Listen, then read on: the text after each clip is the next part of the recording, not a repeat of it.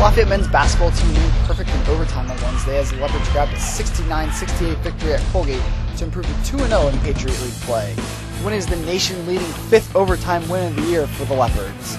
Lafayette raced to a 32-25 halftime lead before the Raiders put together a second-half spurt and forced the game into overtime.